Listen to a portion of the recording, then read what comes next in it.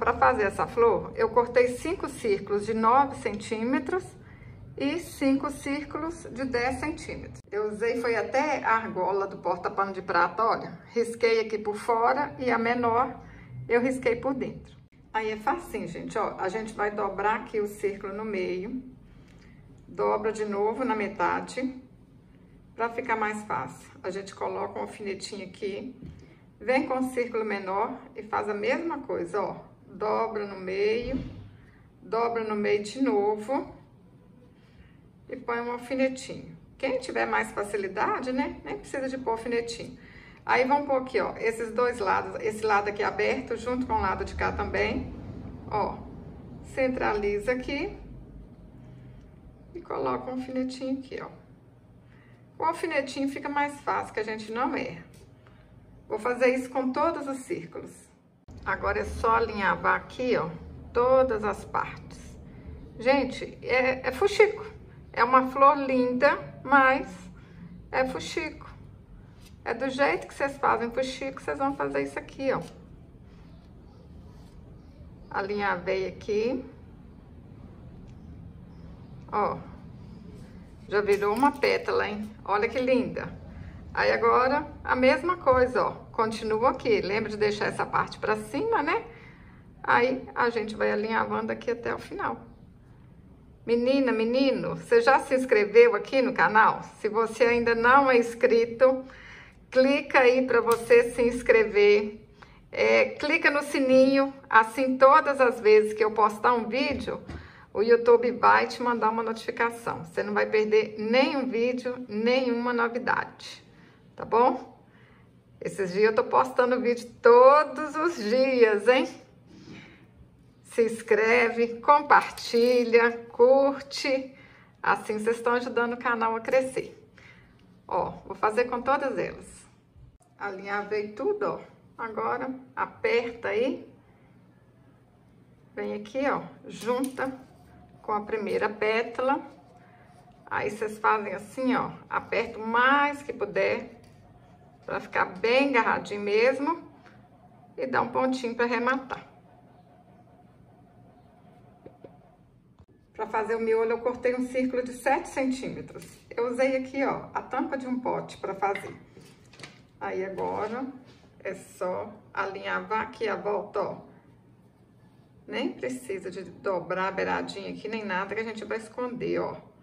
Só fazer um fuxico aqui agora. Ó, fuxiquei aí. Vou dar um pontinho aqui assim, ó. Dá um pontinho aqui pra baixo. E tá pronto o miolo. Põe um tiquinho de cola. Colo lá na flor. E já tá quase pronto, hein? Gente, é rapidinho. Vocês fazem muitas flores durante o dia. Vou colar uma flor aqui, ó. Mas vocês podem colocar uma pérola, um botão. Ô, gente, o meio também, se vocês não quiserem colar aqui um fuxico, vocês podem colar botão, pérola, o que vocês quiserem. Olha que linda que fica.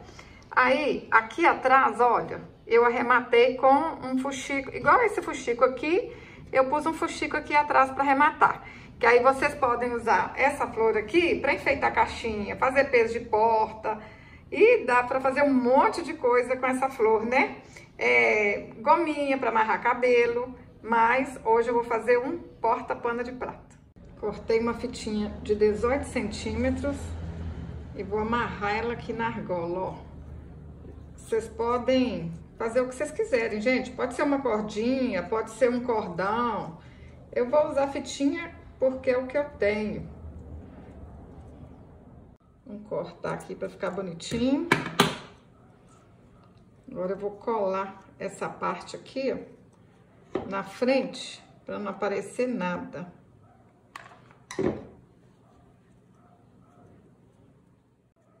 Que aí a flor vai ficar aqui em cima, ó.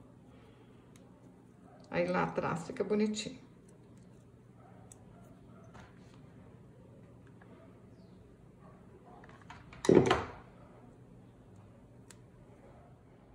Vocês podem colar só uma flor aqui, olha, que eu acho que já ficou muito lindo.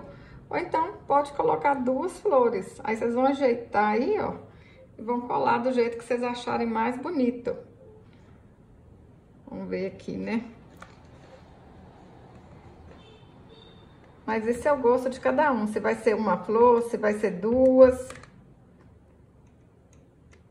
Eu achei que com uma só também tá muito bonito. Vamos pensar.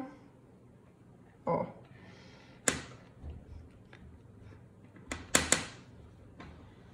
Gente, fuxico é tão legal, né? Que dá pra gente fazer muita coisa. Aqui no canal eu ensinei a fazer caixa de leite, para ser porta-fósforo, vocês podem usar essa flor.